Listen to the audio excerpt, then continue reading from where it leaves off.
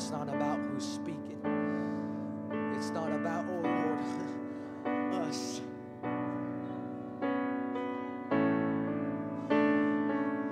Would you just get your eyes focused on my presence? Would you just get your ears attentive to my voice, my spirit calling you? Saith the Lord. Would you get your eyes and ears, your senses, off of what is going around you, off of what your personal circumstances? Because I'm trying to get you into the mode of where I am, into the dimension of where I am. And if you would seek me, you would find me.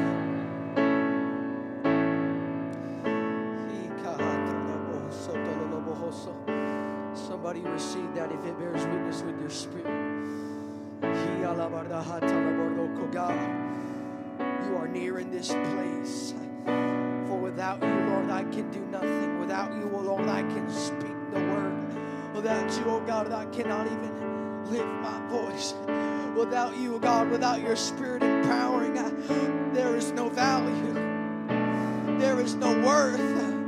There is no fulfillment. There is no enjoyment. There is no peace. I feel the anointing of the Holy Ghost so strong.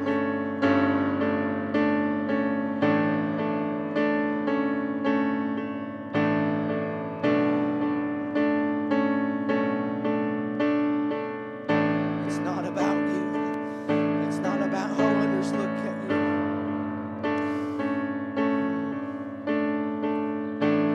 It's not even about how others respect you or not. It's about what he thinks. It's about how he sees you, not how this world sees you. Come on. It's not about that. Let it go and walk away. You're not supposed to dwell there. You're not supposed to dwell in the expectation of what other people think of you and what other people's standards are of you. The only place you should be staying in is under his shadow. His shadow is here. His shadow is the covering. His shadow is here. He that abideth.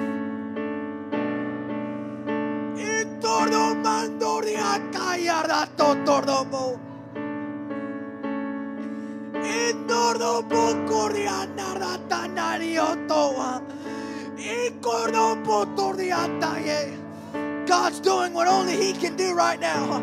God's doing what only he can do. I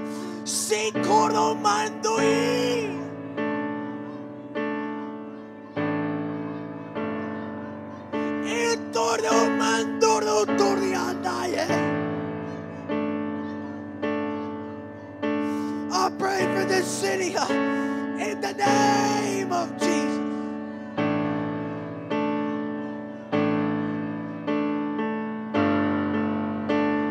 That's it, call on him. The spirit of intercession is thick in this place.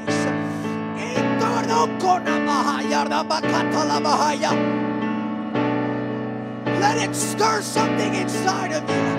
Let it never be able to get off of you. Let it always stay with you.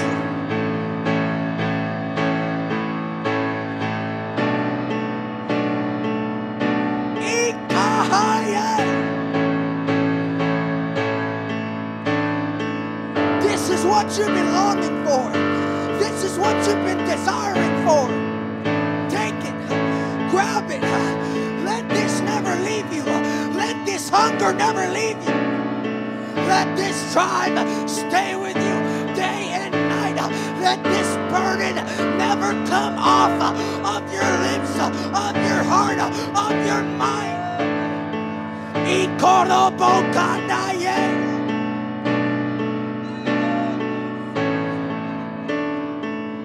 It's not about you. It's about him. He's trying to get you to his kingdom. He's trying to get you to his authority.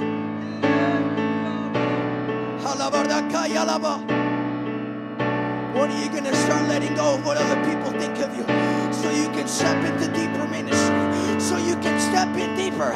Don't be afraid to speak those things. You're not unqualified.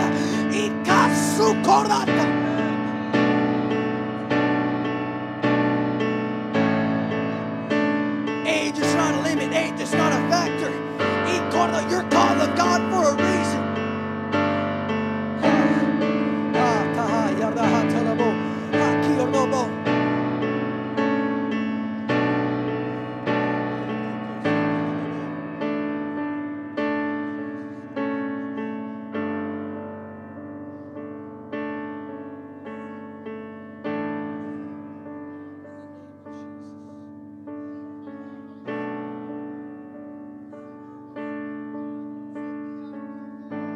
That's it.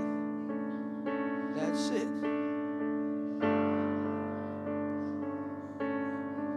God's giving you a call right now. A call to deeper.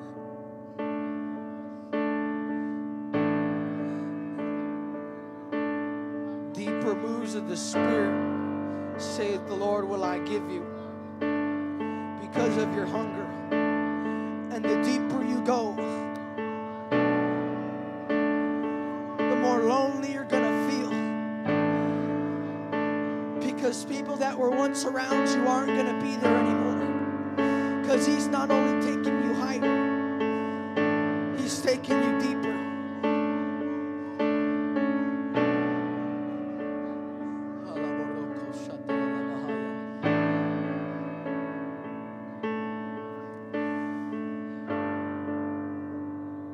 Not everybody is under His shadow.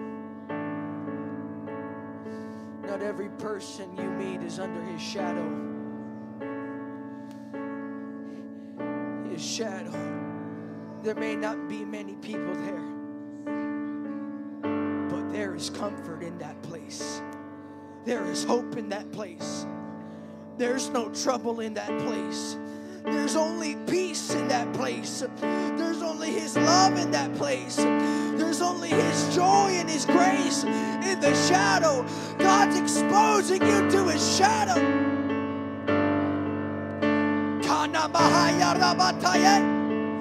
I release the shadow of the Almighty upon you in the name of Jesus.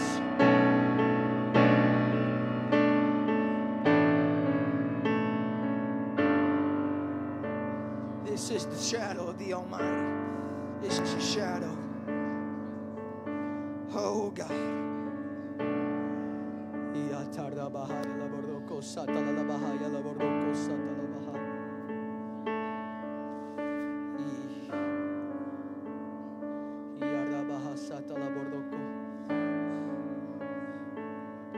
God's calling you deeper. God's calling you deeper. This is not the finished product. This is not the finished product. This is not the end result of what God wants to do.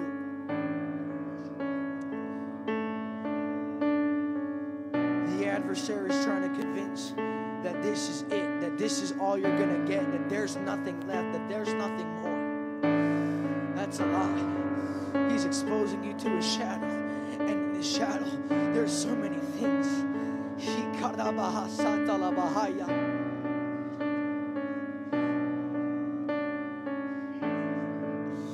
In the shadow of God, there is the secret place. In the shadow of God, there is things that He doesn't tell ordinary people. He only takes people into His shadow, into His wing. If He can trust them and if they trust Him.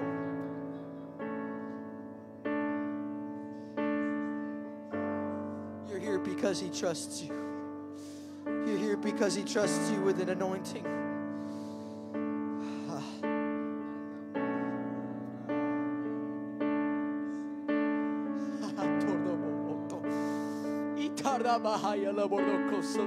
God, it's not about a personality. It's not about anybody here. It's about you, Jesus.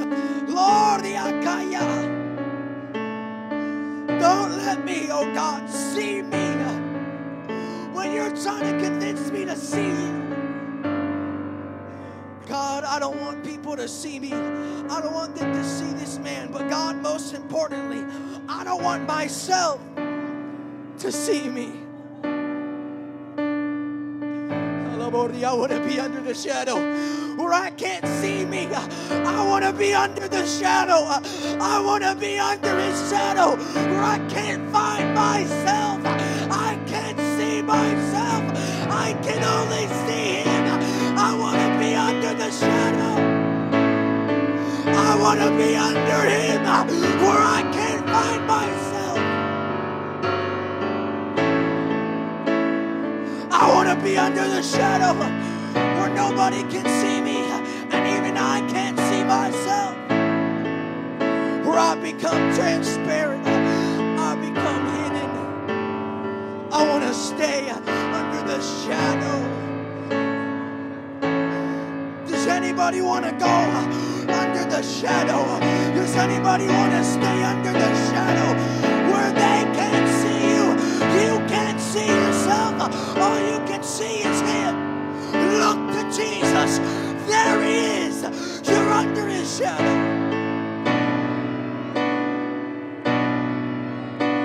Where it's not about you anymore. You are hid in Christ. You are crucified with Him. This is the shadow of His presence.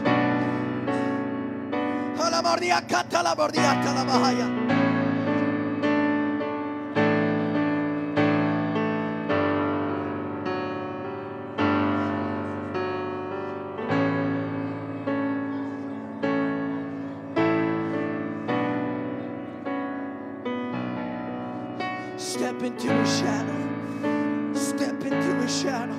Stop trying to make a name for yourself. Stop trying to be accepted.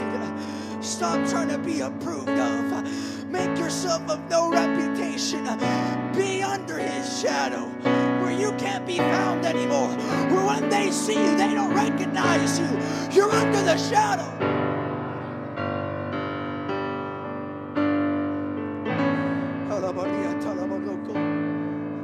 Where have you been? I've been under the shadow. How come you're different? How come it's like you're a different person? I've been under the shadow. And the one that's covering me.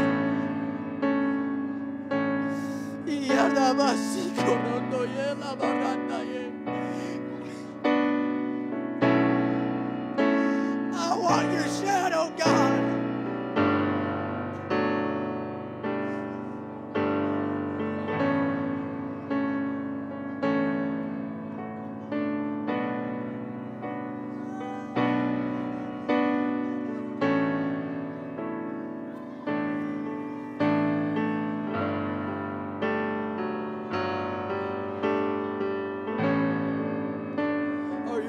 Shadow yet?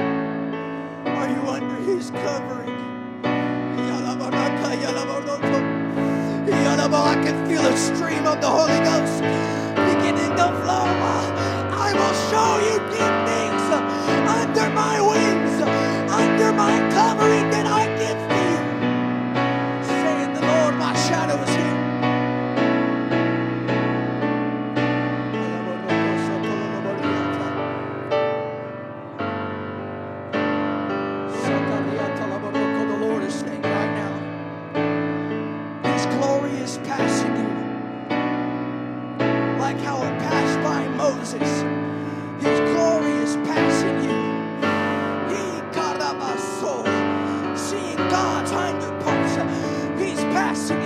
Showing you a manifestation.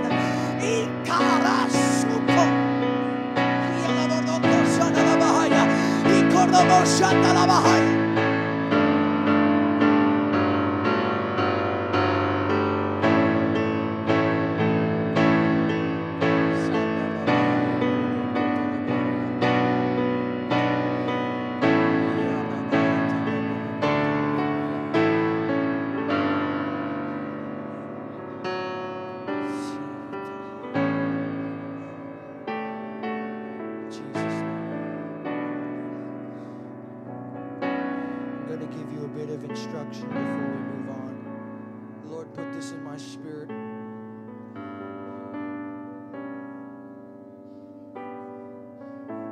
The Bible says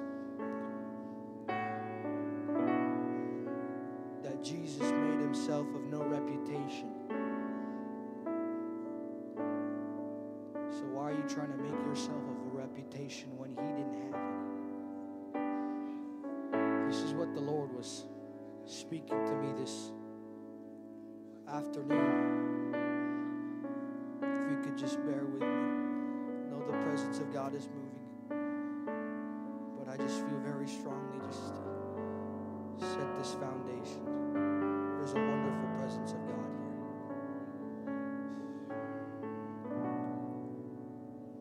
here. You need to be broken.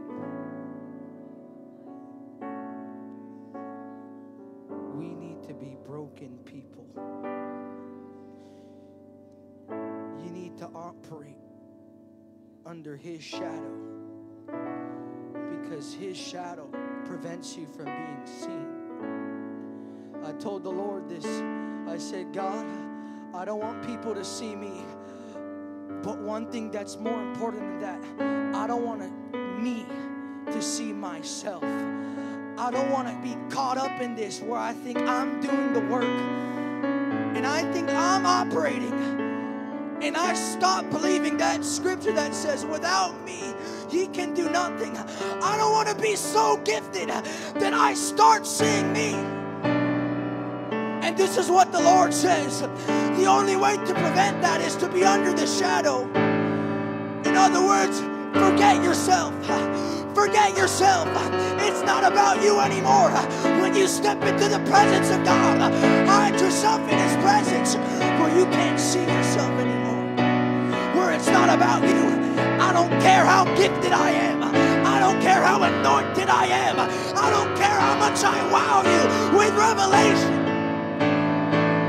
I want his shadow. I want to be hid in Christ where I can't see myself, where I can't see me. I can only see him. God, I feel the presence of God in this place. Would you worship right now? Would you clap your hands unto the Lord and lift up your voice? Lift up your voice. Abide in his shadow. Electricity flowing right now. I feel electricity. If you need healing right now, lift up your hands. If you need healing right now, lift up your hands. In your emotions, in your mind, in your body.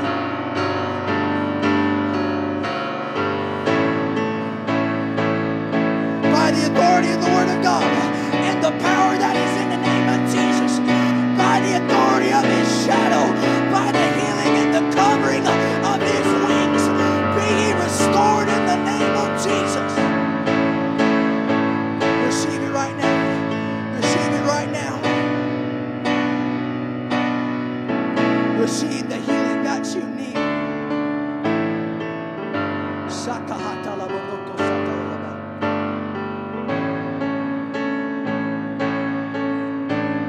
That's it. Receive it. That's it. Keep on going.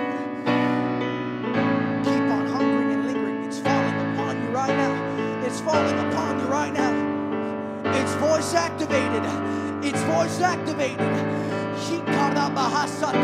Your miracle, I can feel it coming upon you right now. I bind the spirit of weariness off of you in the name of Jesus. I bind the spirit of weariness off of you. Be restored and be healed.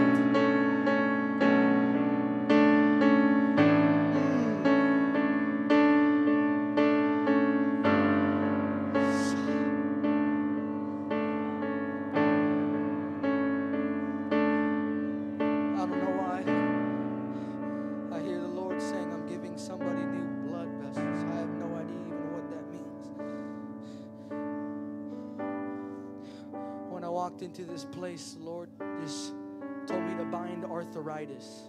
I have no idea why. If you battle with arthritis, I want you to just lift up your hands. In Jesus' name. God's about to heal that. He said, if you walk through those doors, you're healed. Legitimately, you are healed. If you walk through those doors, you're going to walk back healed. If you have arthritis, lift up your hands. And I want you to put your hands specifically on the parts that are dealing with arthritis. In Jesus' name, from the top of your head to the soles of your feet, from your hips, from your joints, from your ankles, from your back, from your shoulder, from your spine, I bind arthritis in the name of Jesus. Take dominion and authority over it. Those of you that don't have it, begin to pray for these people. Be ye healed in the name of Jesus. Be ye healed in the name of Jesus. I want you to challenge yourself. The part where it hurts, just begin to exercise it in worship. If it's your hand, lift up your hand. If it's in your feet, begin to run. If it's in your back, begin to worship and dance and jump.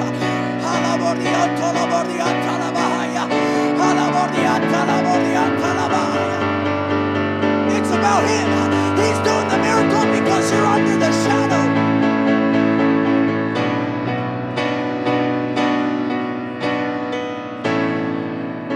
God wants to keep on doing the work. God wants to keep on doing the work.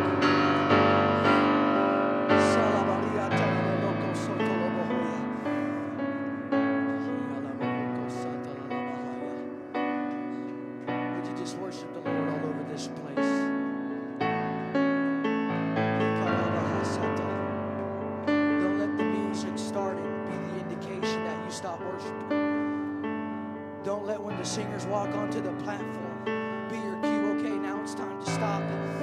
Stay in this. God's saying dwell. Dwell in the presence of the Almighty God. Dwell in His habitation. Dwell under His shadow. I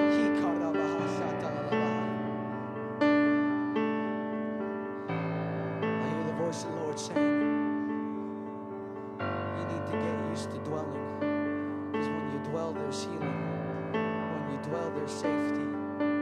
When you begin to live in the Spirit, and it's not just clocking in and clocking out and just going when it hits a certain time. We came to dwell. We came to dwell in this place. I'm not going to give you a cue. I'm not going to give you a signal. This is just you and the presence of God. Right now, would you worship? This is not a cue to a segment. This is a cue to be in the shadow, to be in His presence. I want to be in the shadow. I want to be hid in this place.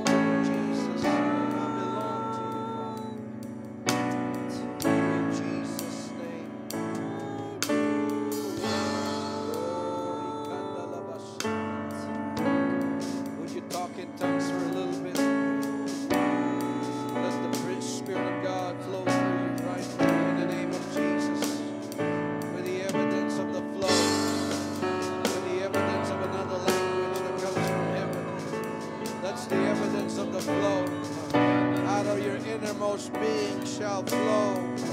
How much flow do you want? Depends on how much you yield to Him.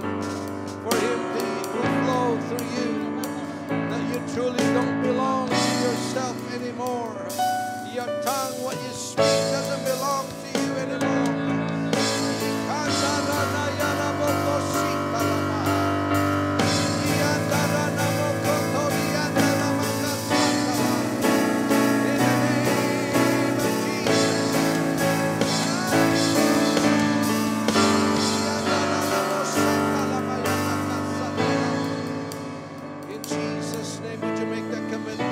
Single day belongs to you, Jesus.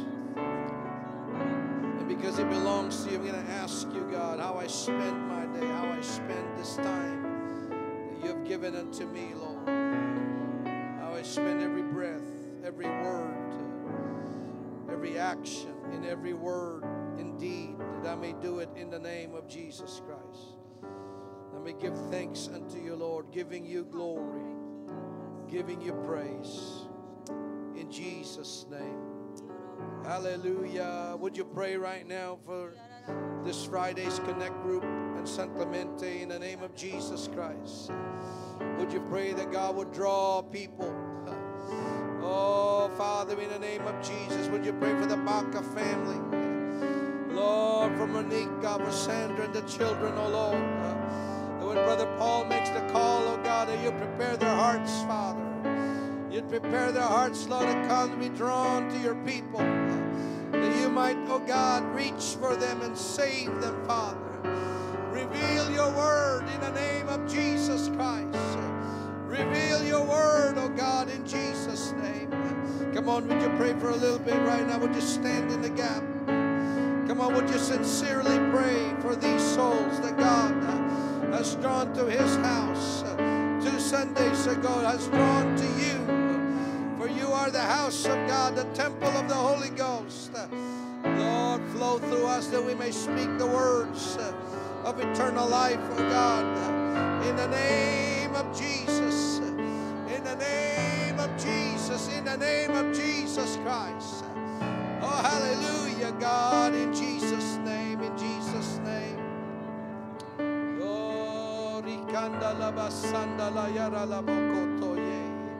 I release strength upon your body, O Lord. I release, God, a desire to be, Lord, a labor in the kingdom, to go and teach the word, oh God, to go and reach the world, to go and proclaim the gospel, oh Lord, to everyone, God, that would listen in the name of Jesus Christ.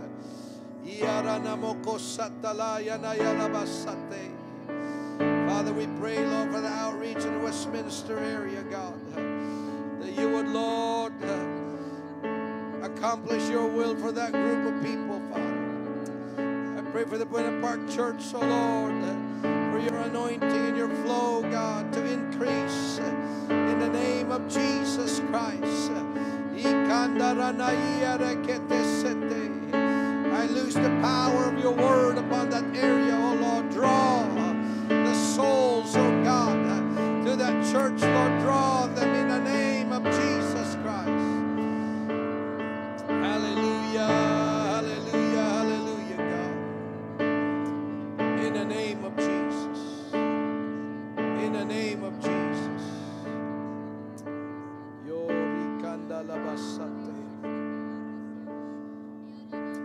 In Jesus' name, in Jesus' name. Praise God. I want you to hear what happened.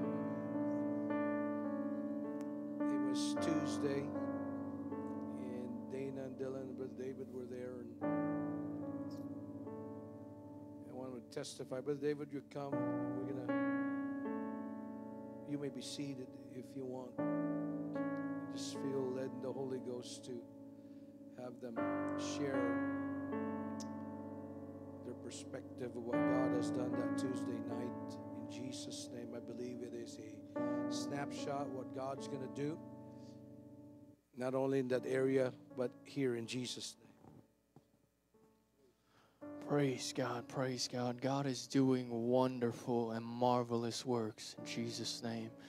God is in a glimpse of just Tuesday night, just shows the hunger of people. It just shows that people are longing for what we have. And that is a void being filled with Jesus. And these people are so open. These people are so hungry. We had 2 witnesses of healing. A man was able to lift up his arm. A man was able to feel no more pain in his back and his hip. Same thing with a woman, no more pain in her back. That's what this world needs. This world's not looking for some watered down doctrine. This world's not looking for anything else. They want to know, is this real? And through demonstration,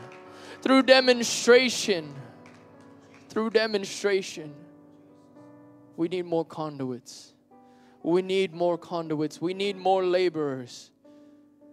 The other day, God spoke to me and He said, we have a lot of Pentecostals, but few apostolics. Apostolics are those who are ready to labor. Apostolics are those who live by this word. Apostolics are being led by the Spirit. We need more apostolics. We are done with Pentecostal tradition. We need apostolic movement. We need apostolic demonstration. There's no need to fear. There's no need to fear. There is no need to fear. The Bible says you shouldn't even care about what to carry, or you should even carry notes or scribes or anything to say. God's going to speak through you. God's going to speak through you. He just needs willing vessels. And in these Tuesday nights, or this past Tuesday night, just shows how hungry people are. How hungry people are. And like Pastor said to me personally, he said it is a fishing ground for souls. It is a fishing ground for souls. And in the name of Jesus, I claim it. I claim it. There is going to be revival. There is going to be revival. There is going to be revival in the name of Jesus. In the name of Jesus. In the name of Jesus.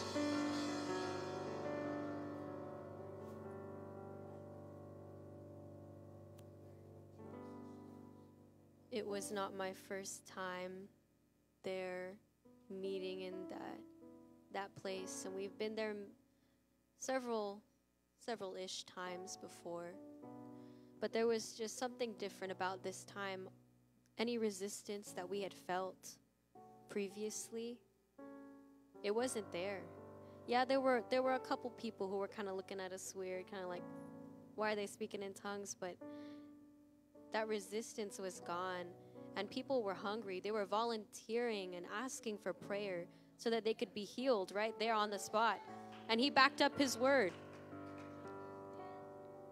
And I believe that in the next coming weeks, if the Lord leads us to continue to visit that place, that there's going to be even more miracles. There's going to be even more miracles because the results of our prayers are being shown. Those hours of travail, those hours of intercession, it's not going to waste.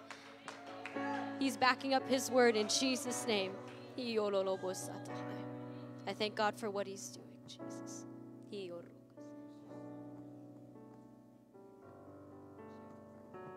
This time we came a couple of times to this outreach group, but this time, like what Dana was saying, was very different.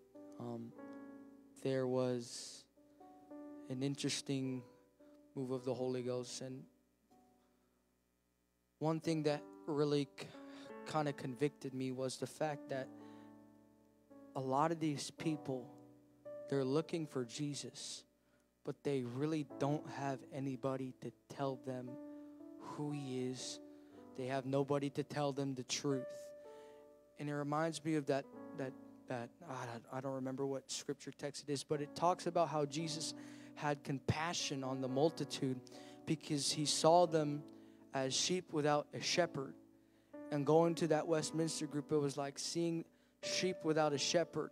People, they had the opportunity, they had the hunger, but there was nobody that was able to teach them, hey, how do I get the Holy Ghost? Hey, how do I be saved? What do I need to do to enter into eternal life? And that was the big thing for me. And it really, ever since yesterday when we went to that outreach group, there was a burden for souls. And church, there are people in this city that desperately need God. But who's going to tell them? It can't just be Pastor Lachica. It can't just be Sister Lachica. We have to be soul winners. We're called to be the church. They have been called to minister to the church, and the church has been called to minister to the world. Where are the soul winners? Where are they?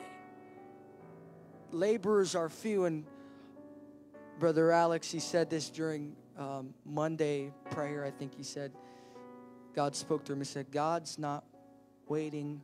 I think it was God's not waiting on the harvest. He's waiting on us. And we may think, well, where's the harvest? Well, here's the thing. You are the key that unlocks the harvest, because in order for God to do something, He has to use somebody. And so it was an amazing experience. Many people, 2 people were healed, and 1 person began to have stammering lips. And so we thank God for the revival that He's doing. And we give God all the glory, because we're nothing without Him. Would you stand right now? Would you pray for the Westminster group in Jesus' name? Father, we pray for your will, Lord, that you would lead us, you would guide us, God, on what to do, what to say, the timing, Lord, of a move of your Spirit, God. I pray for Evelyn, Lord, the coordinator, the host of that house, that group, that you would lead her and guide her into all truth, Father. Lord, I know they're thinking about an afternoon service, oh God, and I pray that you would lead us to the timing of it in the name of Jesus Christ.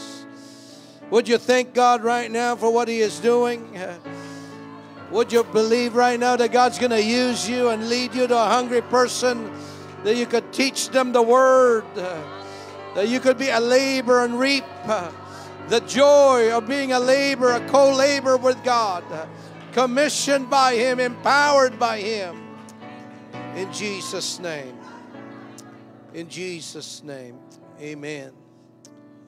Pray for Evelyn, the host of that house. She was talking to me the other day and wanted to see if she started inquiring if we have an afternoon service. Most of the people that go there's about 20 to 30 people that usually go. Some of them are pastors. Some of them are hungry. Some of them are crazy. Some of them are just there for the food, but that's all right. But she was inquiring if the Lighthouse could have an afternoon service, and she would invite them to come. So let's pray for the timing of that in Jesus' name. And those of you that have been there, I know Brother Paul's been there, and Brother John, and Sister Lachica. And let's just follow the Holy Ghost. In Jesus' name. Remember the announcements, events, they're on the website, stlh.org. And I want to thank God for what He is doing. And remember, the last Sunday of this month is the church and pastoral anniversary of the church, of the Lighthouse. And I'm so thankful for what God has been doing. Amen. Are you thankful for a house to worship in Jesus' name? Let's believe for greater things in the name of Jesus Christ. Would you pray one more time, Father? We thank you. We bless your name, Lord. I pray that you would, oh God, Lord, keep leading us, keep guiding us in the name of Jesus Christ. In the name of the Lord Jesus Christ. Hallelujah, Father. Thank you, Lord, for your beautiful presence in the house. Thank you, Lord. Thank you, Jesus. We love you, Lord. You may be seated. In the back are 2 of the lesson handouts, lesson 12 and lesson 13, and some of you may already have it. Last month, I taught on the subject of God's love, part 1, part 2, part 3. And as I was writing the lessons for the handouts, I felt that it would be more beneficial to make it as 3 separate lessons. And so part 1 is entitled as God's love. Part 2, I've entitled it as the purpose of the church. And part 3, which was more of a oneness lesson, has not yet been completed. In fact, as I was about to start writing that lesson, God said that I needed to do more teaching on that subject. So here we are. And my title for tonight is Knowing the Godhead. And of course, I will be including a review of some points that were made in the previous lesson. And I'm going to start tonight's lesson by asking you this question. When I say the Father and the Son, yeah, Brother John's smiling. He knows it's a trick question. How many am I talking about?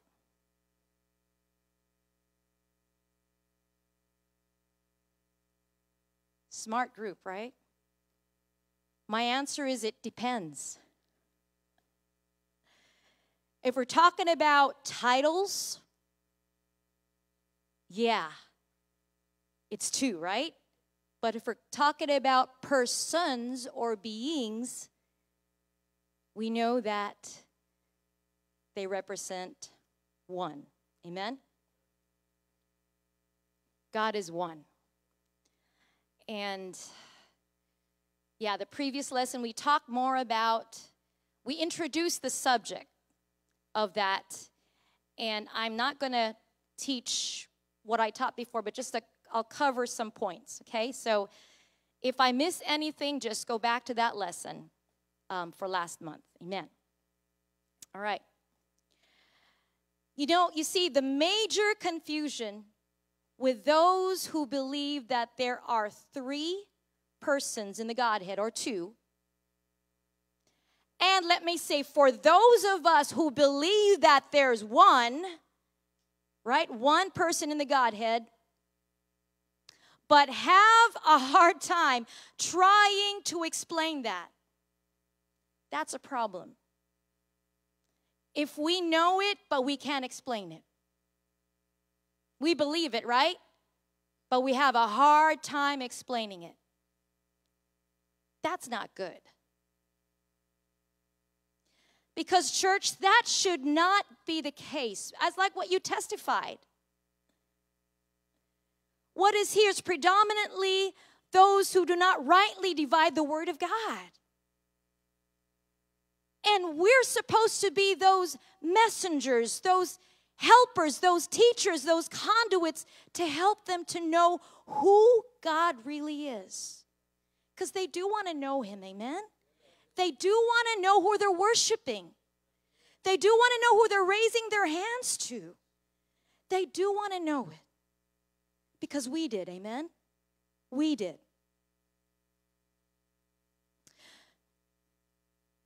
So if we want to truly know God, where do we start? Do we start with creation?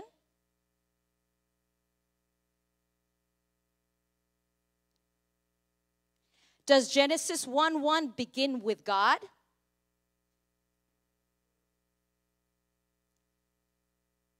That's John 1:1, right? Right? So Genesis 1:1 was the beginning of creation. The beginning of time. And the commencement of the plan and the purpose of God. So creation did not begin with God. Because God was already there. He's already been there. He pre-existed. So to know God, we need to start before the creation. Okay? During his pre-existence. All right, and this is kind of a little overview of the last time. So before there was anything, there was God. There was God. That's why the first name that he identified himself to us by, especially as his pre-existence, is what? The I am, right? That's what he told Moses at the burning bush. And I am means the self-existent one. That's what it means, the self-existent one. Not I was or I will, but I am. And he's still the I am today. Since God pre-existed and was never created, he had no beginning, right? And we call that is infinite, okay? Infinite. So the I am or the infinite God is not limited by time and space, because he created those things, right? Okay? And I said earlier he had no beginning, okay? He's not limited by time and space because time and space comprise the finite, right? Infinite, finite. Big difference, okay? All right. And we've learned that God is love, agape, amen? And so the infinite one or the great I am, amen, who pre-existed is love. And when there was nothing and nobody but God, who was the I am going to fully express himself to? The God of love, right? Now, I know I taught on that, the Logos, but I'm going to make a long story short, okay? Just listen to the previous lesson if you forgot it.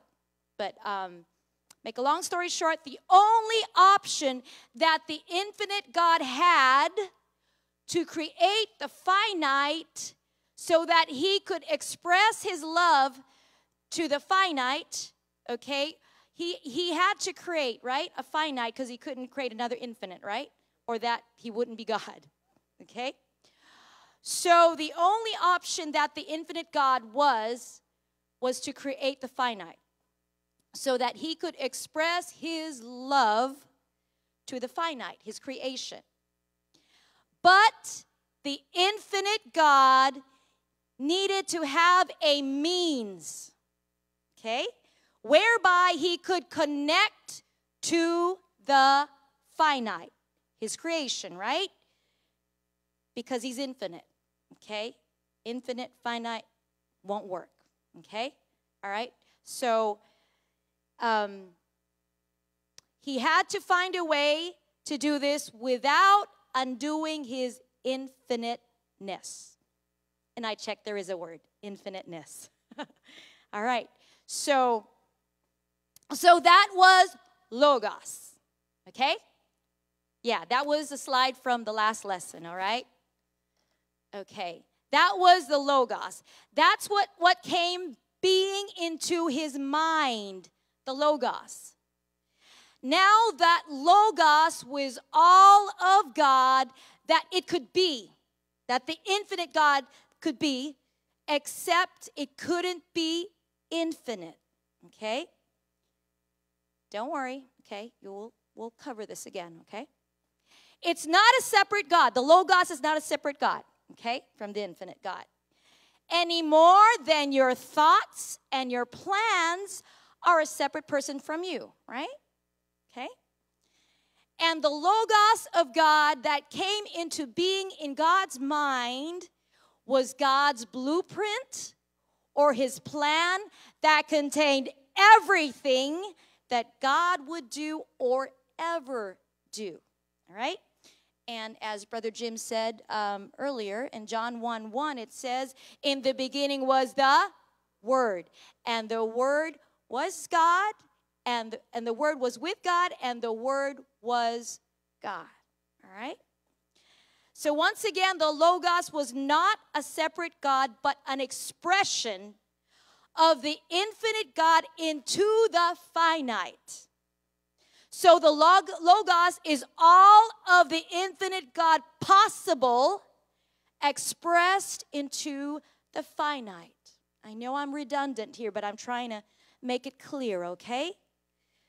It was the agency whereby the infinite God could create the finite and still be infinite. And it was also the agency whereby God, the God of love, could relate to and have a relationship with the finite. All right? Still got you all? Okay. Amen. All right. Tonight's lesson. Okay. So, there are only two elements or expressions of God that existed before the creation of time and space. I said two elements or expressions. I'm not saying two persons or two gods, okay? All right, okay. So number one is, who can guess? The I am. Okay, all right. And what is the second one? Logos. All right, okay. His expression as Logos. Okay, the I am, or the infinite God, and then the second was his expression as Logos. Question. I know I'm getting you think here.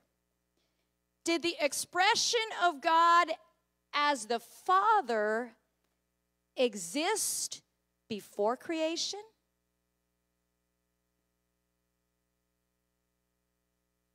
All right, I like it. I see those heads. Good. All right, okay, and we're going to talk about that more. Praise God, you guys have been studying. Praise God. That's awesome. All right, so here's the bottom line that covers this whole lesson on the oneness of God. Are you ready? All right. It's not going to be on the slide, but I'll tell you. The I am and the Logos is the foundation of who God is. And everything else in the Bible, all the other biblical titles of God, they will point either to the I am or the Logos. And so we really need to understand the foundation of the I am and the Logos, because it's all about these two elements. From before creation till after the end of time. All right? Okay. So now these two elements are not two different gods, but they are two different dimensions of the exact same one God. Now here's something that will help you, because it helped me when you try to explain something, you know. The relationship between our body and soul supplies typology for understanding the relationship between the I am and the Logos. We're going to do some comparisons here. We're going to use typology here to help us understand more the Godhead, okay? You all have a body and a soul, right? Yeah, you're all alive. Praise God, okay? Your soul is in your body, right? Okay? And your body is the dwelling place of your soul, okay? The functions of your body are different from the functions of your soul, right? Your will, your emotions, and all that, right? But your body and your soul are not two separate beings, right? Okay. You're still one person. Yeah, I can see you all. Still one. Amen? Okay. And so is the Godhead, the I am, and the Logos. Right? Some light bulbs on. All right. Very good. That's an easy way to teach them that, okay? Now, we're going to go back to that, but let's talk about parables. I want us to talk about parables, okay? All right. Okay. Because understanding the concept of parables will not only help us to understand the Godhead, but will be a great benefit for us in understanding the Word of God as a whole. Amen? And I pray that this revelation will bless you as much as it has encouraged me. You know, I've noticed, like, my husband, he teaches a lot when he uses the parables. And I said, wow, it's kind of cool how God gives him that revelation. But you know what God told me? I can give it to you too. You know? And so I hope this will bless you because it really helped me, okay? The revelation of parables, okay? So what is a parable? A parable is a statement or comment that conveys a meaning indirectly by the use of comparison, analogy, or the like. A parable is also an example or illustration from the natural or the temporal realm that is used by God to communicate supernatural or eternal principles. Okay? And the Bible is full of parables. Even those that don't say it's a parable. Okay? All right? A lot of it. A lot of it. Okay? So the Bible is full of parables using natural things He created to illustrate to finite man, to you and I, heavenly principles. Wow. Just reminds me of Brother Eli. The revelation he has, huh? And he always has a way of comparing it with a natural, right? It's like, wow. But he just compared it with a natural. But the natural's always there. We got to be open to this, amen? Let God talk to us. It's pretty cool. Amen. All right. For example, we know that man was made in the likeness and image of God, right? Okay? Therefore, we can use the created being of man, and we have a body, a soul, okay, that being, a human being, as a parable to understand the relationship between the I am and the Logos, because it's all about the I am and the Logos. We got to get this, okay? So, the I am in the parable of our being is the soul. And the Logos is what? The body or the Word made flesh. Yep, it is. You were right. The Word made flesh. You know your Bible, Brother Luke. You know your Bible. Yep. Okay. All right. So, yeah, it's easy to remember because we know that the Word or Logos became flesh. And so back to the Godhead. The I am or the soul of God is not a separate person or personality from His body. And the Logos or the body of God is not a separate person or personality than He is from His soul, as they are two different dimensions of the same exact one God. Amen. All right. And I haven't forgotten about the Father and the Son. We'll talk about that too, okay? But here we go again. Which one do you think the title of the Father represents?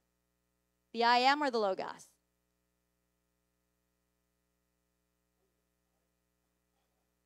Uh-huh. All right. Praise God. Woo. All right. Very good. Very good. Awesome. All right, why would God use parables? Okay, I believe that God uses parables to challenge us to look for it, okay? So that when we see the correlation, it will increase our understanding of the Word of God like another layer, amen? Praise God. For God uses the natural principles for us to see how it correlates with the spiritual, to give us more understanding. So God uses parables to challenge us, but He also uses it to test hearts. Okay? To test hearts. We'll read that in scripture here. Matthew 13, 1-3. The same day went Jesus out of the house and sat by the seaside, and great multitudes were gathered together unto him, so that he went into a ship and sat. And the whole multitude stood on the shore. And he spake many things unto them in parables, saying, Behold, a sower went forth to sow. And the disciples came and said unto him, Why speakest thou unto them in parables? He answered and said unto them, Because it is given unto you to know the mysteries of the kingdom of heaven, but to them it is not given. For whosoever hath, to him shall be given, and he shall have more abundance. But whosoever hath not, from him shall be taken away even that he have. Wow. All right. I have one more scripture here. Okay. Therefore speak I to them in parables, because they seeing see not, and hearing they hear not, neither do they understand. Matthew 11:25 says this. At the time Jesus answered and said, I thank thee, O Father, Lord of heaven and earth, because thou hast hid these things from the wise and prudent. What's the wise and the prudent? Those who are pursuing God intellectually. So for those who are pursuing God intellectually, he has revealed them unto the babes. Okay? So the Lord God's use of parables was intentional. They revealed truth to those with eyes to see and ears to hear, and hid truth from those that didn't have spiritually discerning eyes and ears. Lord, open my eyes. Open my ears, Lord. Okay. To help us to become more aware of these parables, here are a few examples of parables that you will find being used in Scripture. Natural things with spiritual application. So I'm going to read these.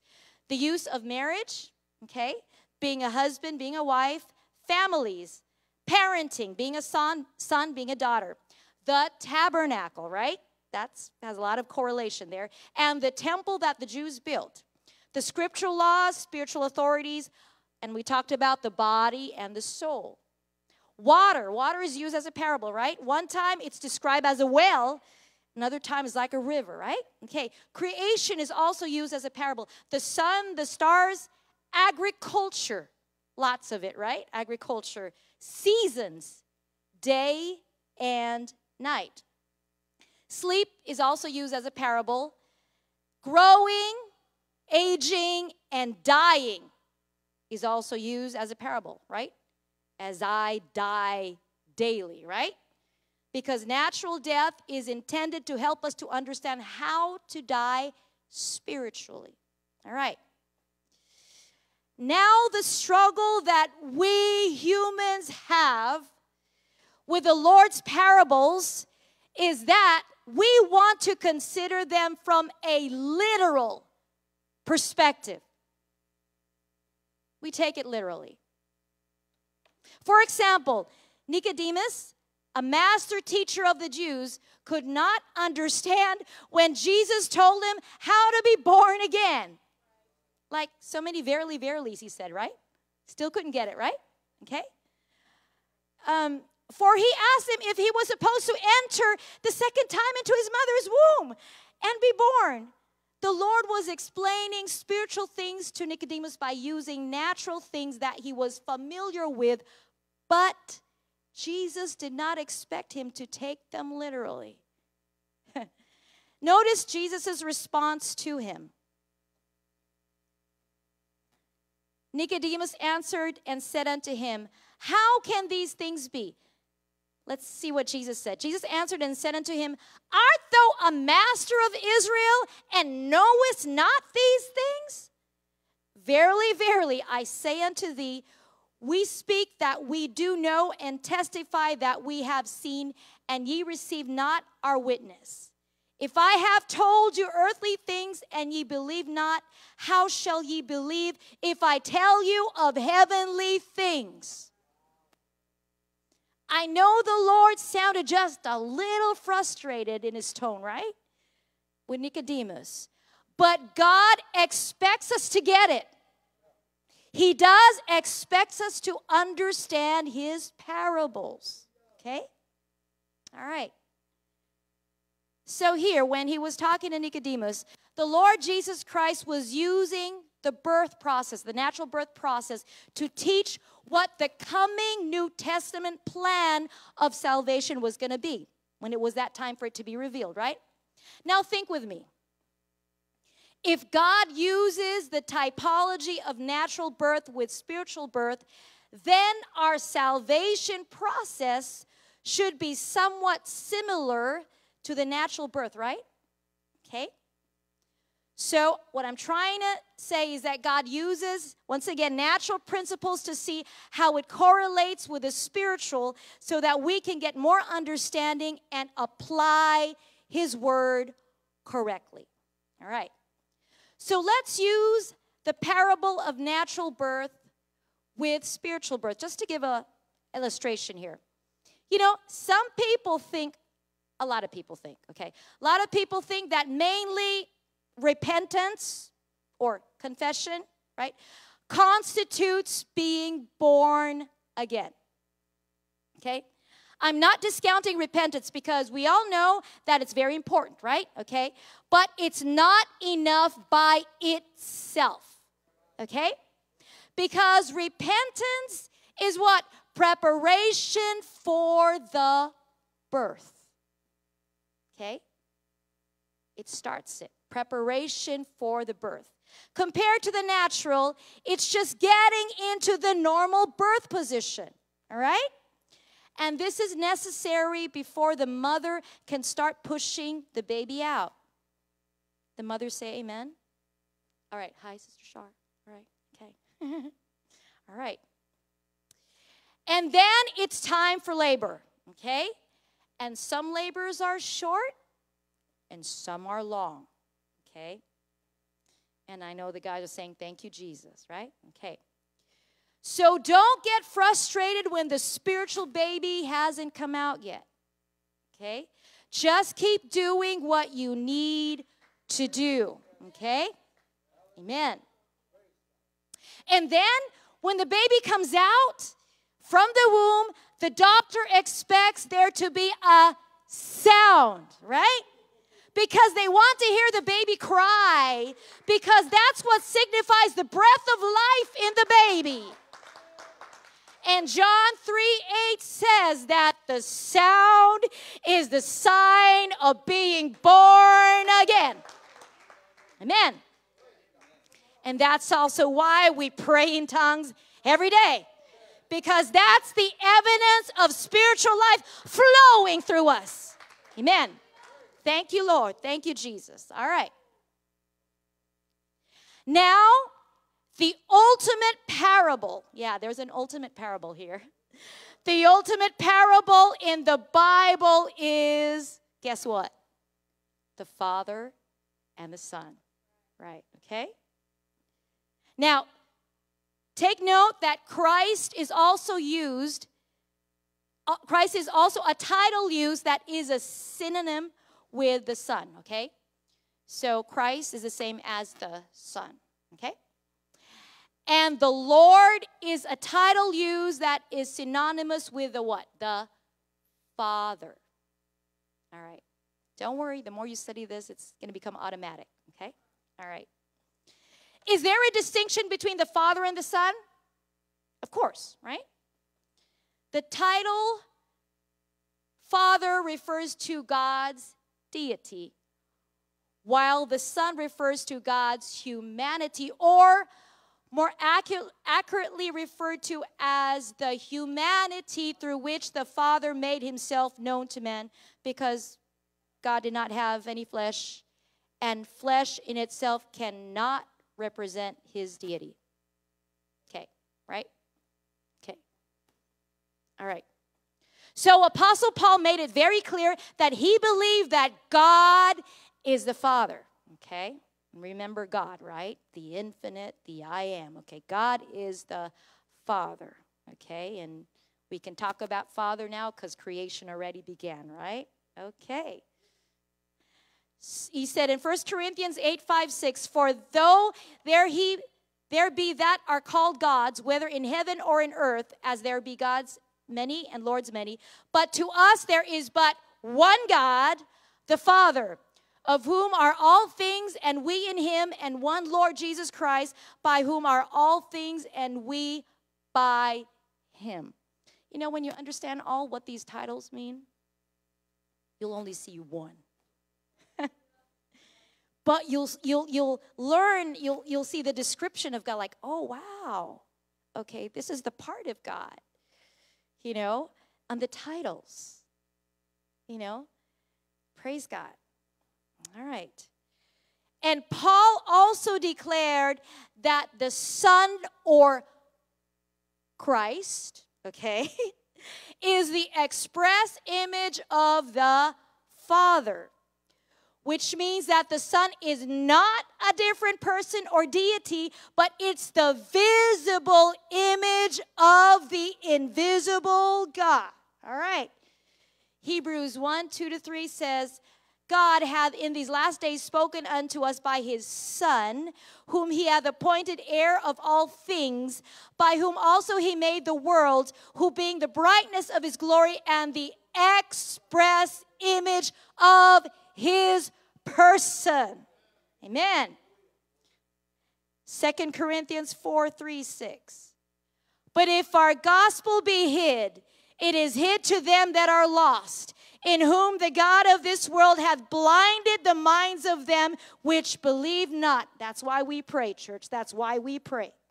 Lest the light of the glorious gospel of Christ, who is the image of God, should shine unto them. Amen? For we preach not ourselves, but Christ Jesus the Lord, and ourselves your servants for Jesus' sake. For God, who commanded the light to shine out of darkness, had shined in our hearts to give the light of the knowledge of the glory of God in the face of Jesus Christ. Hallelujah! Hallelujah. Yes, amen. Next point.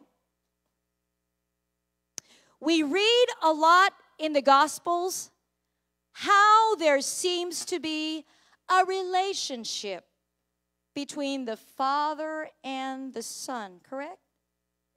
Yeah, it's all over the Gospels, right? They're talking to each other, right? Right?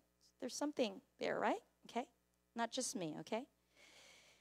Now, is the relationship between the Father and the Son a literal relationship? Or is it supposed to be a parable? Okay? Let's see what Jesus says. Jesus says, just one Jesus. Let's see what Jesus says to his disciples during his last teaching session with them before he prayed in the garden and was later taken and crucified. This is what he told them, his last teaching session. Guess what he told them?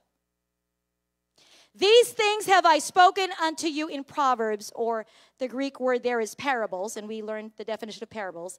But the time cometh when I shall no more speak unto you in proverbs or parables, but I shall show you plainly of the Father. It's all about the Father. The Father. The Father, okay? So all of that language between the Father and the Son in the Gospels is a parable, which means it's not supposed to be taken literally. The Lord wants to teach us the principles that this parabolic relationship between the Father and the Son demonstrated, such as the dying of the flesh to the Spirit, right?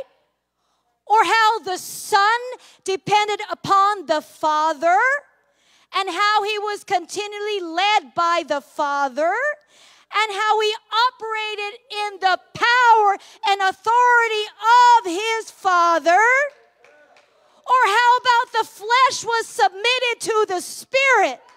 Or how the Son of Man had to yield to the Father's will and had to die to his own flesh, both spiritually and physically. Is this making any sense to you?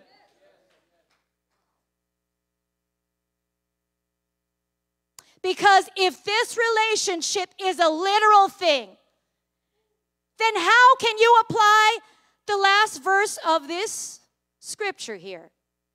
All right. Jesus saith unto him, I am the way, the truth, and the life. No man cometh unto the Father but by me. If ye had known me, you should have known my Father also. And from henceforth ye know him and have seen him. Philip said unto him, Lord, show us the Father, and it sufficeth us.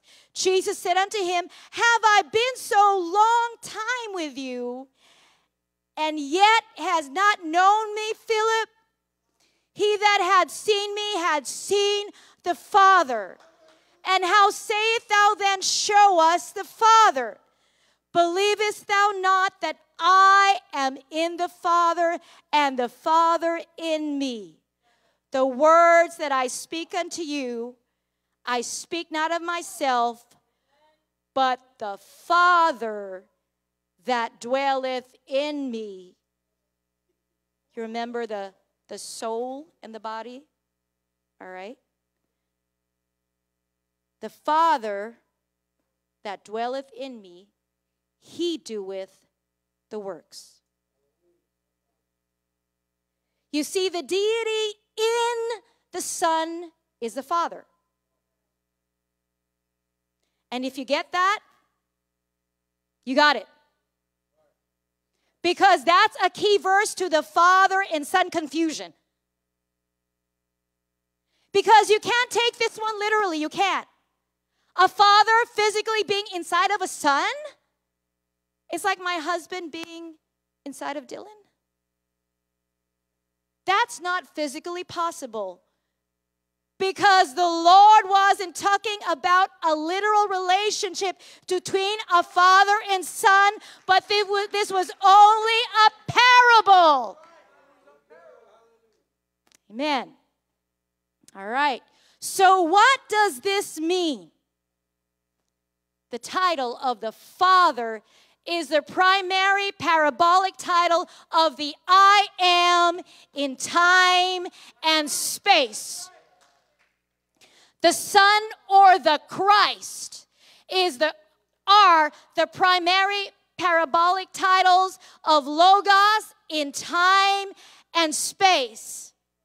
And those were not their titles before creation.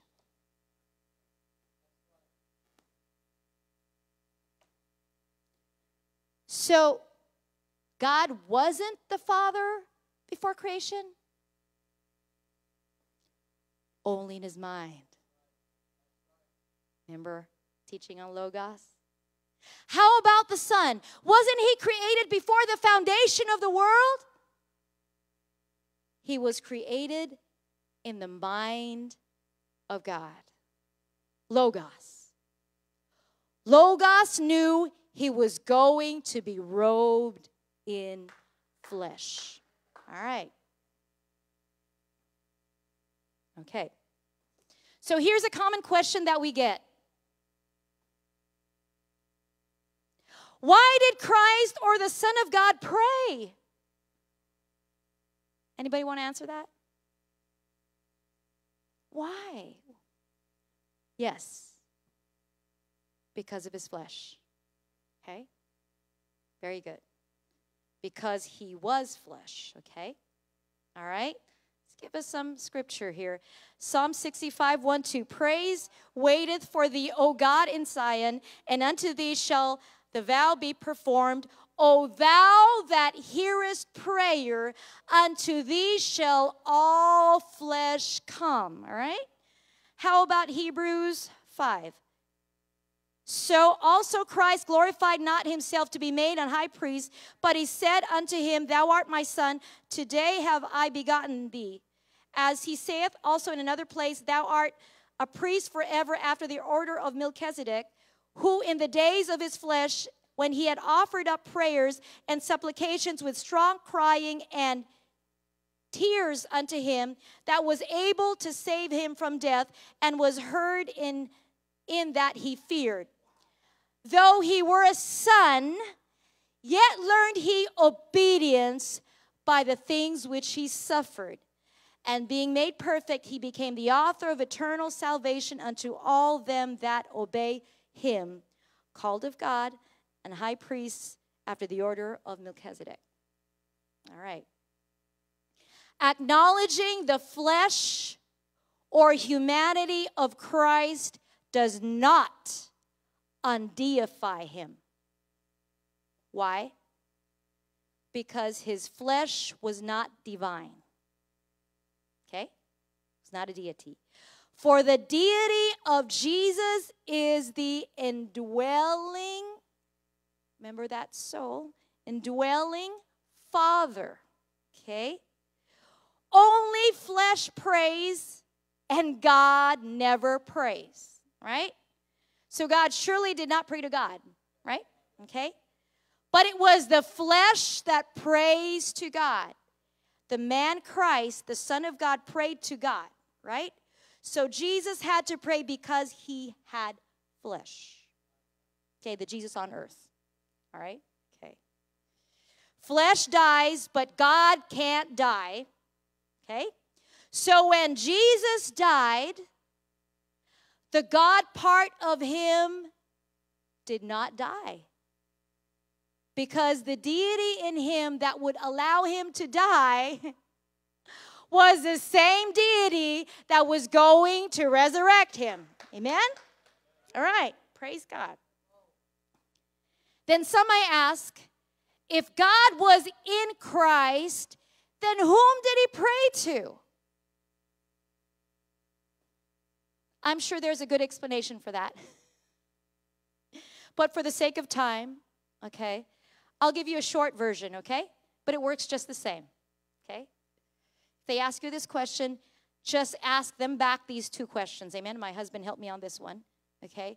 First one is, do you believe that God is in you?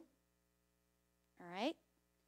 And then, of course, they're going to say, yeah, right. So who do you pray to? Okay?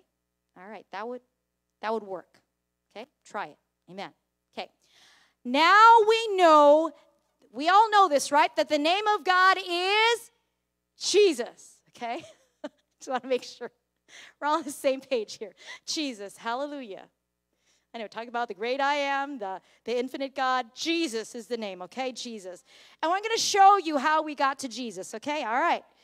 And the common titles of Jesus are Lord and Christ. And we talked about this previous lesson, right? Acts 2:36, that God hath made that same Jesus whom ye have crucified both Lord and Christ. So those are titles of Jesus, okay? And if you remembered, we studied that the word Lord refers to the Spirit of God, and the word Christ is the Logos, or the Word made flesh. And earlier I mentioned that the title of the Lord is a synonym of the Father. Okay. All right. Okay. So if the Lord is the Spirit and the Lord is the Father, then the Spirit is the Father. And that's why we can confidently say that the Father or the Spirit of the Father dwells in the Son or in Christ or in the Word made flesh. And because of that, we can also conclude that there is only one Spirit, which is the same as the Spirit of the Lord and the Spirit of the Father. Amen? One Spirit. And we'll talk more about the Spirit before I close, okay? Now, what about the titles of the Son of Man and the Son of God? There are not two sons or two Christs, okay? But these two titles are referring to the same Christ. Christ is called the Son of God because what? The Logos makes him the Son of God, right? And then Christ is called the Son of Man because of what? Right. Thank you. Because of the mother. All right. Very good. Okay. Because of the mother. Okay. But the deity part of the I am, okay, not the Son of God, not the Son of Man. The deity part is the I am, or the Father in Christ. Okay? Because the Lord is the Spirit. Okay? The I am, right? Okay? The soul and the body, right? Okay? Okay. All right. Praise God. I don't have the time to expound on that, but I think it's clear. Okay? All right.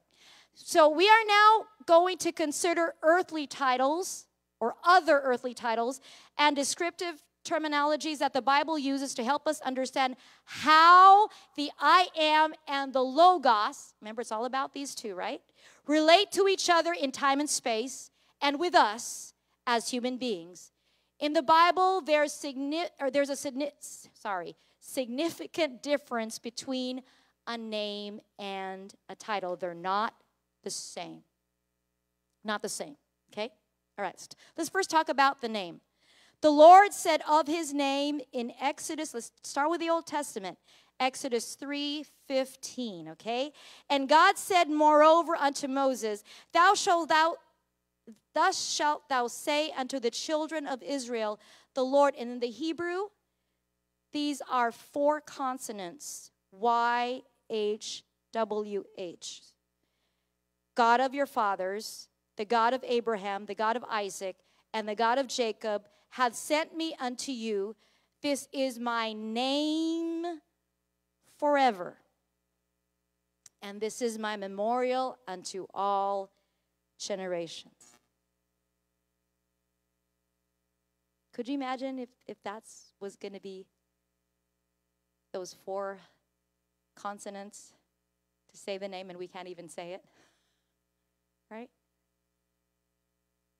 But God revealed his name, amen, in the New Testament.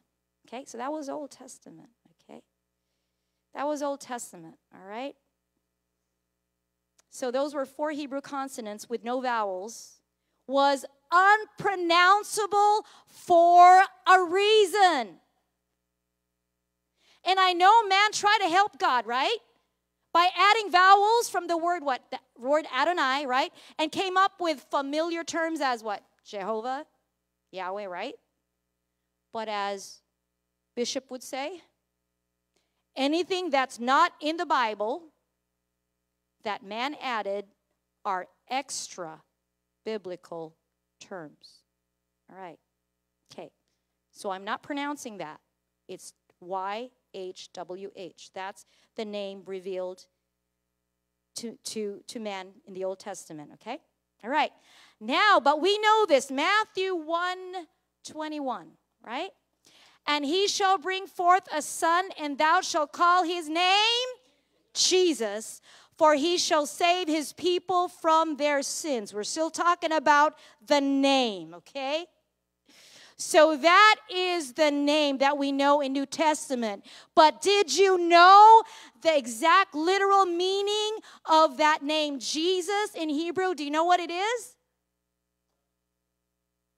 That's Emmanuel. All right. YHWH, saves. There's a reason why we couldn't pronounce it. It was not time for the revealed name. Because God does want us to pray in the name of Jesus, right? God wants us to honor his name. So Jesus is the revealed name of God in the New Testament that was unpronounceable in the Old Testament. And then we've also learned that the name of the Father is Jesus. The name of the Son, we already said, is Jesus. And the name of the Holy Ghost is Jesus. We know the verse for the name of the Father is Jesus. Who remembers that? All together now. John 5:43. I come in my Father's name, right? Okay. How about the Holy Spirit? Holy Spirit. Comforter. Okay. John 14:26. Got to know these. Got to know these. Okay. They're all the same name. Okay. They put that there. Okay. Name of Father, Son, Holy Ghost. Still Jesus, right? Interesting. They're all the same name. Why are they all the same name? Why?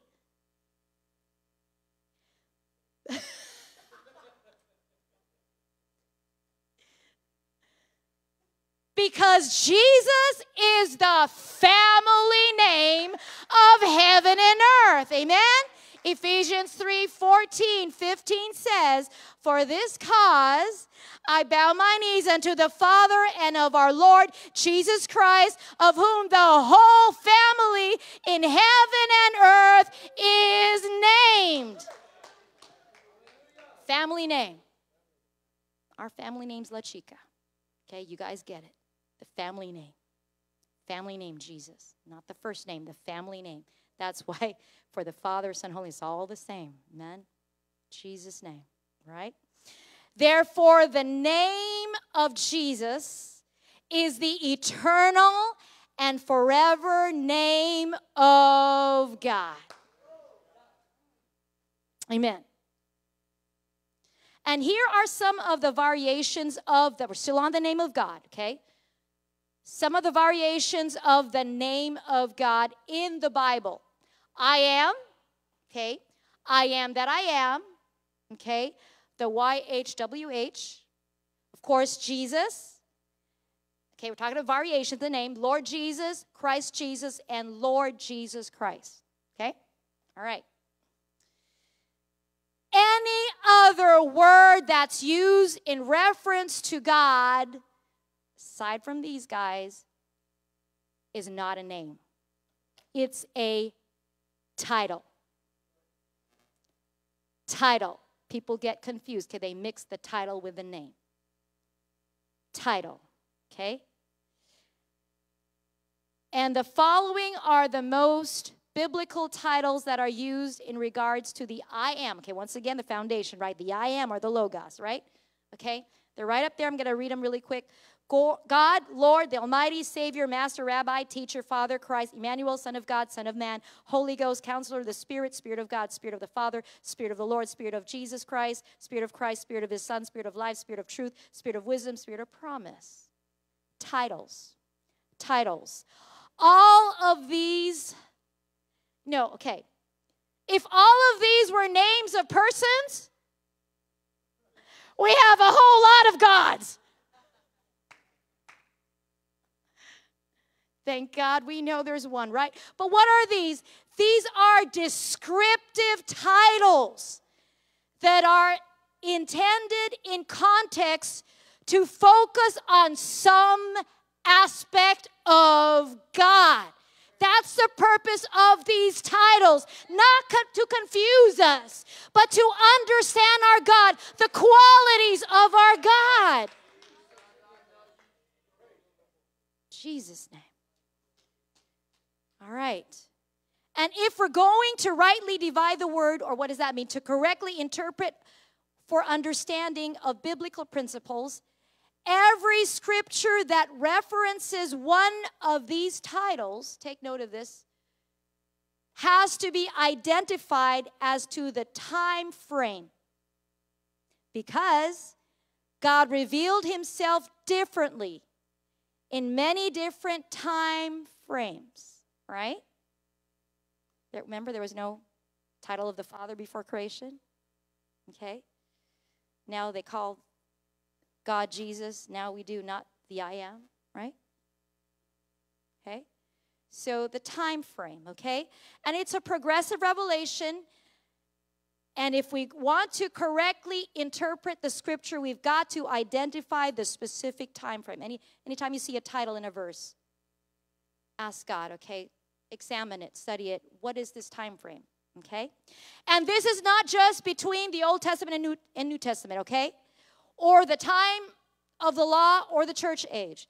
This could include before creation, or how about post-rapture, or during the millennial reign of Christ, or how about post-prophecy, or post-prophecy time of eternal life, okay? And that was a time where all written things are fulfilled.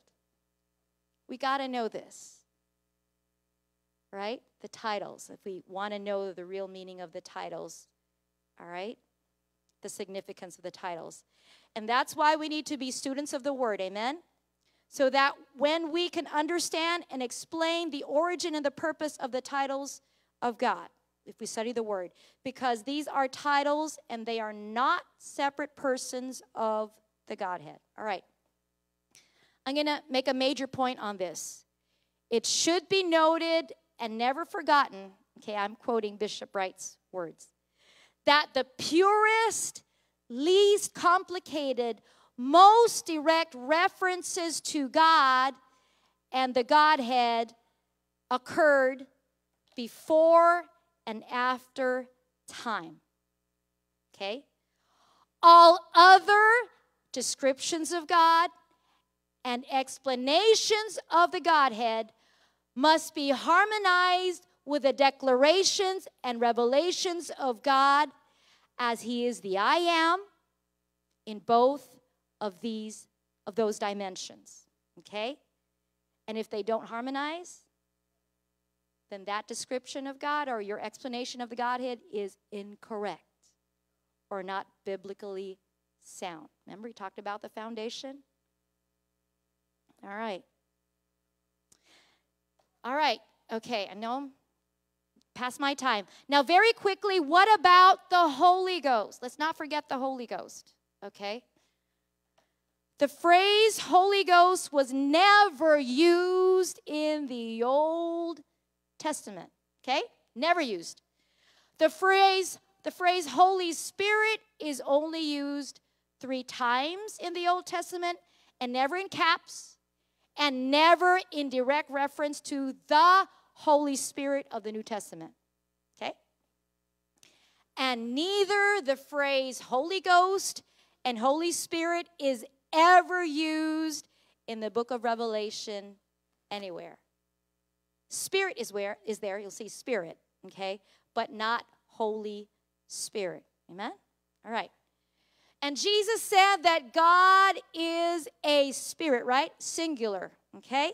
Because John 4:24 says that God is a spirit, and they that worship Him must worship Him in spirit and truth. So every time there is a phrase that says Spirit of the Lord, Spirit of the Father, Spirit of Christ, etc., it's all in direct reference to some aspect of God, because there can only be one Spirit. And if there is only one Spirit, then the Spirit in the Father and of the Father is the same Spirit that's in the Son and of the Son. Okay? And it's the same Spirit that we call Holy Spirit. Not 3 spirits or separate persons or beings. All right? Ephesians 4:4, you know this. There is one body and one Spirit, even as you're called in one hope for your calling. So take note that the titles Holy Ghost or Holy Spirit are only found in the New Testament, because it had a different purpose of God's aspect for that period of time, the church age.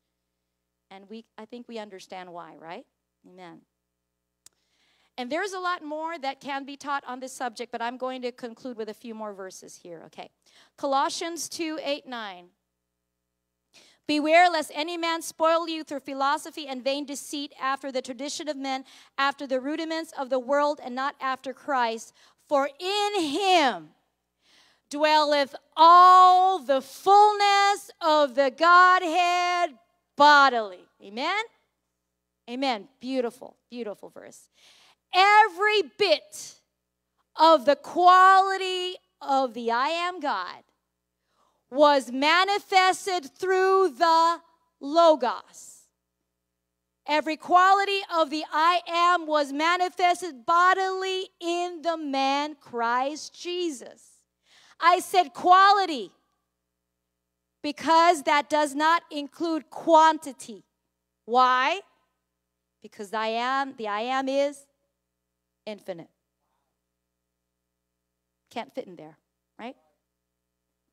But today you will read that there's one throne in heaven, amen? And that there's one sitting on that throne, amen?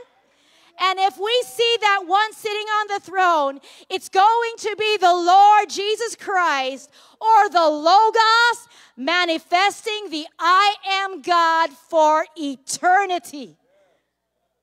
Revelations 4:10-11. And immediately I was in the Spirit, and behold, a throne was set in heaven, and one sat on the throne. The 24 elders. Who are these 24 elders? The church, right? We'll teach that another session, okay? The 24 elders fall down before him that sat on the throne and worship him that lived forever and ever, and cast their crowns before the throne, saying, Thou art worthy, O Lord, to receive glory and honor and power, for thou hast created all things, and for thy pleasure they are and were created. One day, church, we are going to see him. And on that day, we won't be wondering who the one true and living God is, because we will know his name. And he will know ours. Hallelujah. And I don't know about you, I'm looking forward to that day. Amen? Let's just give time to worship God. Thank him for the revelation he has given us. Lord, I pray, oh God, you're covering over your body. Thank you for your revelation. Covering of your revelation over them, oh God. Covering in the name of Jesus. We want to grow in your grace and the knowledge of who you are, oh God. We love you, Father. We love you, Jesus.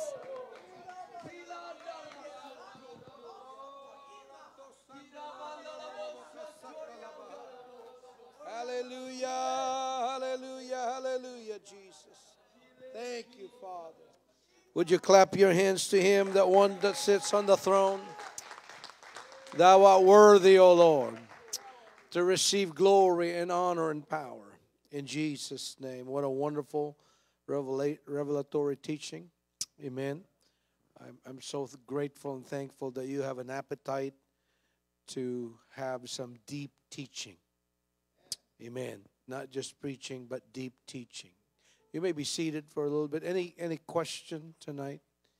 Any question that you may have, Brother Alex?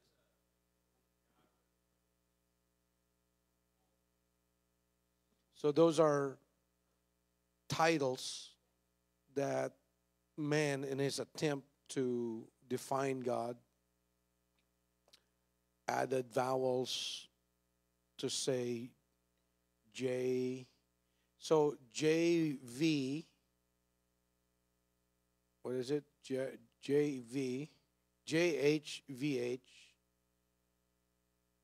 which you can't pronounce. And then YHWH, which you can't pronounce. Should not be pronounced.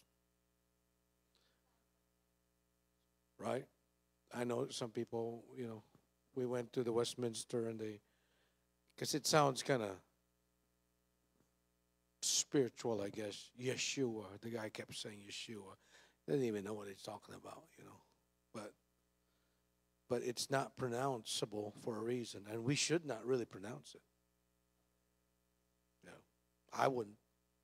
I didn't know either, but now we know.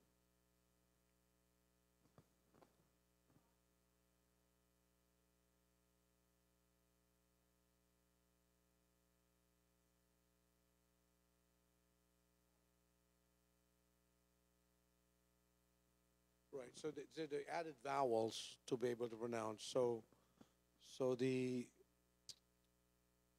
so the first letter of the Hebrew, I can't remember now. Is it Y? Yeah, I think it's Y. Yeah. So they're adding the point is they're adding the vowels to pronounce it. Yeah. Right. But think about this. When Jacob wrestled with the angel, what did he say? What did he ask the angel? He said, "What is your name?" Right? He said, "What's your name?" They didn't know the name. Abraham didn't know the name. Abraham, Isaac, Jacob, they knew the title of God, but that was hidden in the Old Testament. And then it was, in fact, Isaiah 9:6, everybody knows that, right? So Isaiah actually tried his best to describe the name. He said, "Unto us the son's given, and the government shall be upon his shoulder. His name," he said, "shall be called Wonderful Counselor, the Mighty God, the Everlasting Father, the Prince of..." Those are not names, right? Like my kids call me Papa out of respect, but that's not my name. And that's why when we pray now, I used to not be comfortable saying Father because of the Trinitarian bent. But really, when you say Father, that is an endearment term of your Papa, if you would, praying to him, your Father that loves you and cares for you, died for you. So when you say Father, in fact, that's how they prayed in the New Testament, all the apostles. You know, I thank thee, Father. That's how Jesus prayed. Did that answer your question, hopefully? Yeah. And it's interesting what Sister Lachica pointed out, that it's the family name. Jesus is the family name. Have you ever thought about Abraham doesn't have a last name? What's Abraham's last name? Isaac? Jacob? The last names are introduced. The first names are introduced rather, later on in part of civilization. They usually will say the first name or the last name, and then the son of Abraham. That was the family name basically, which is the name of that father. And today, only the Indonesians actually still have that practice today. The Indonesians today only have one name. My brother-in-law is Indonesian, married to my youngest sister, and his name, which is his last name and first name, is Handi, Handi. And then when they came over here to the States and he was asked, "Hey, what's your name?" His name is Handi. "What's your last name?" "That's my name." No. What's your first name?" "No, that's my name." They go, "We can't have that.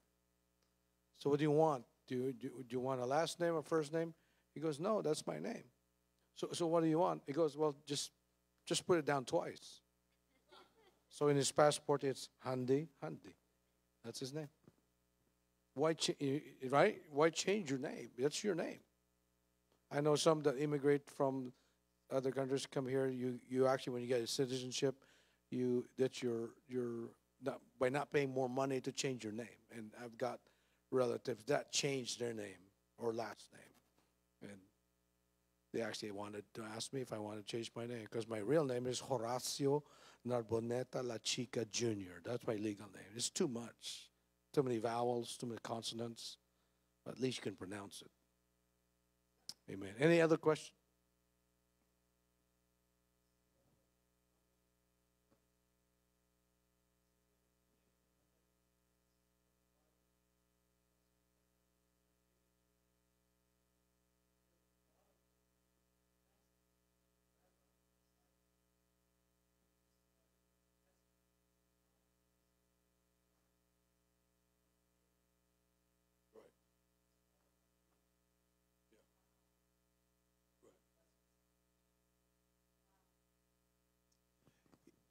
So there's old.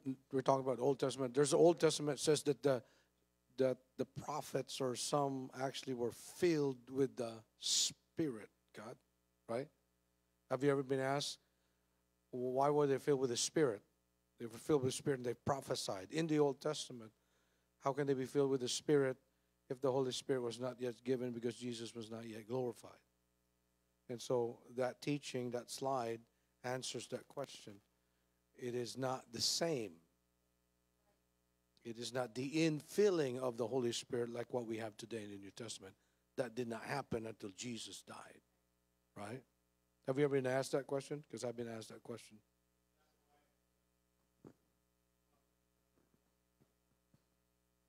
Right.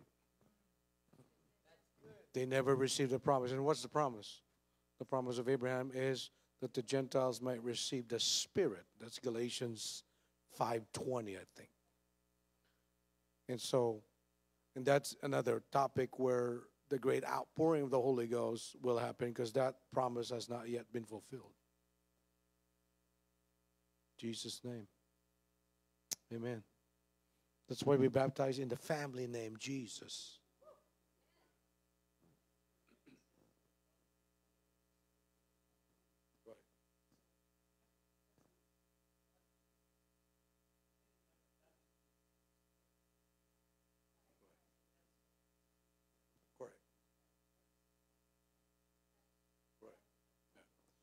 And you got to realize too, a lot of those psalms are prophetic.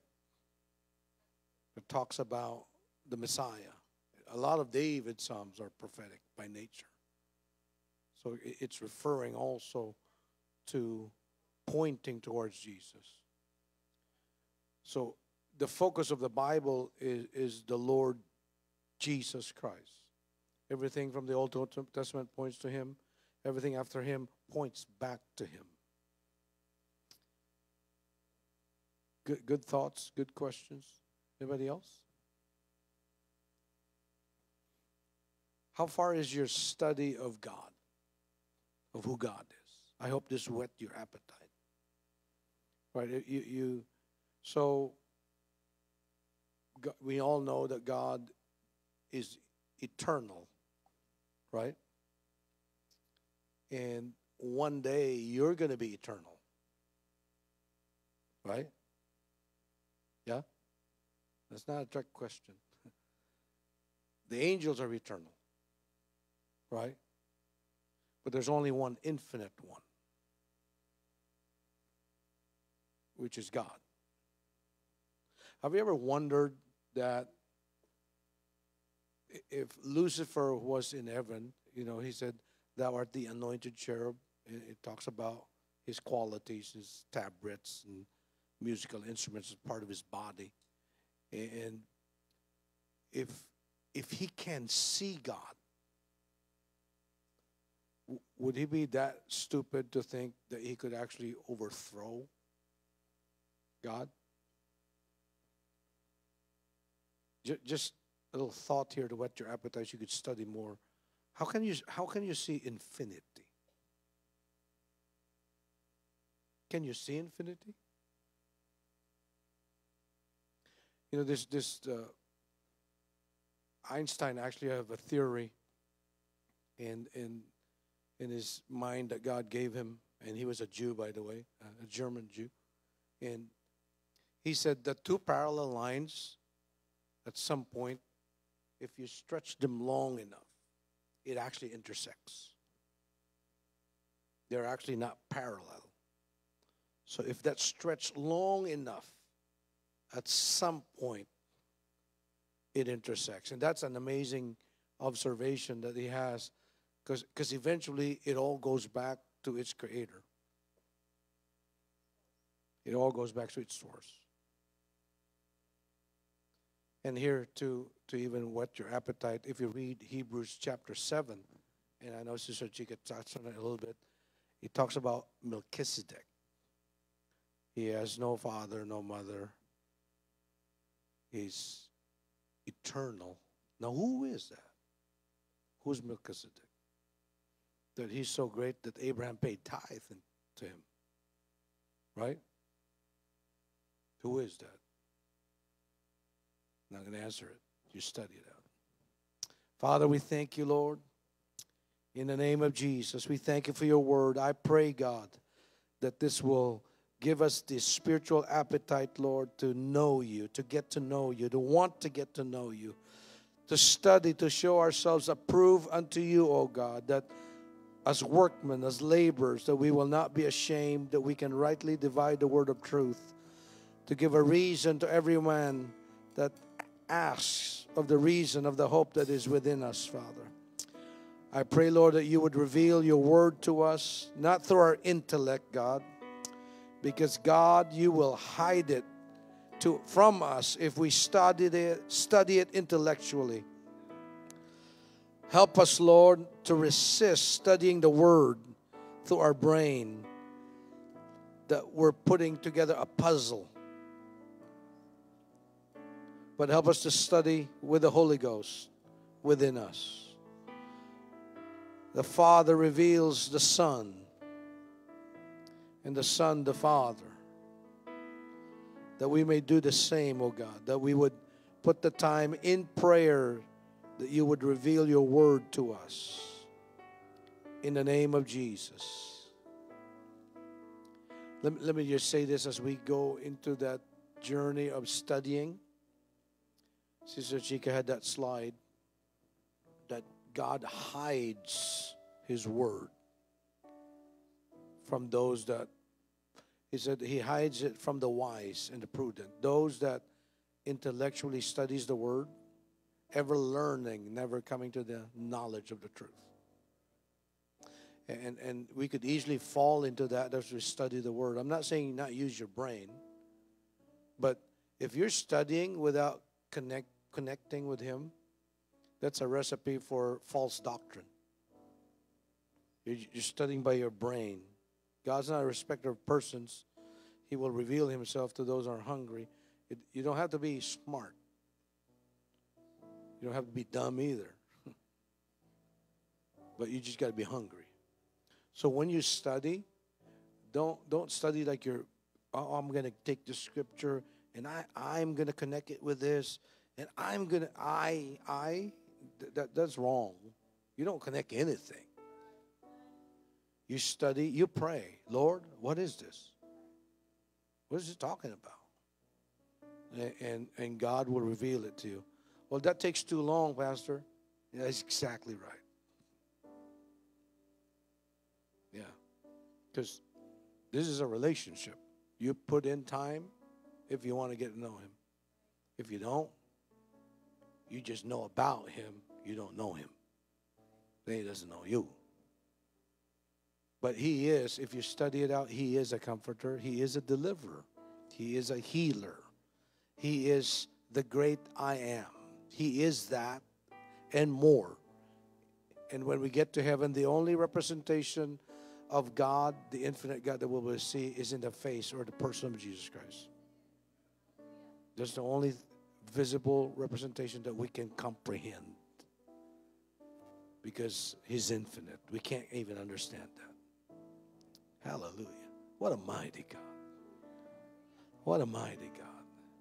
You will never be bored in heaven.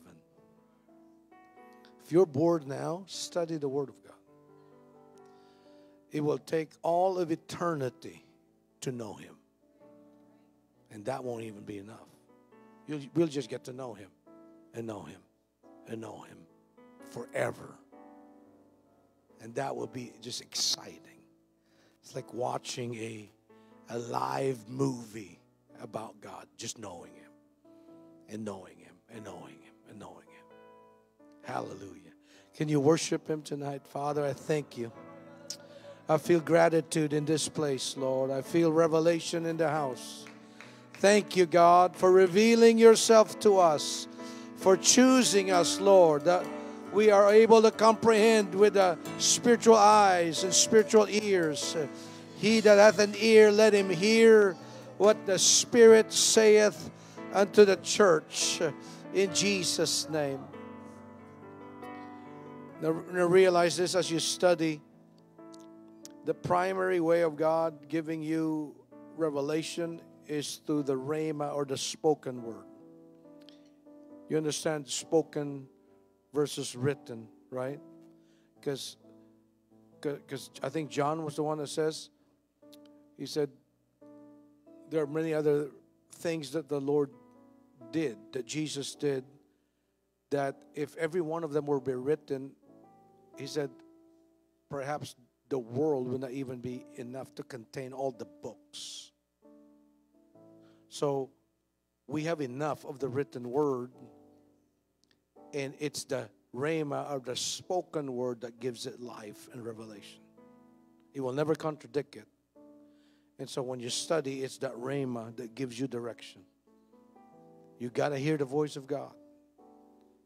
That's why I keep saying this. Your life is spent and should be spent learning to hear the voice of God. That's your goal. That's your highest spiritual skill. If you have that, God could lead you. If you have that, God could speak to you. And it's always growing. It's always growing. And that's how you study the Word of God. He'll speak to you. In your prayer time, He'll speak to you. You'll be thinking about Scripture you don't understand, and in your prayer time, He'll begin to tell you what it is. That's why when you pray, have your phone, not check social media, but get a note app or something. Amen? Amen. God bless you. In Jesus' name, we'll see you Sunday. Amen. Praise God.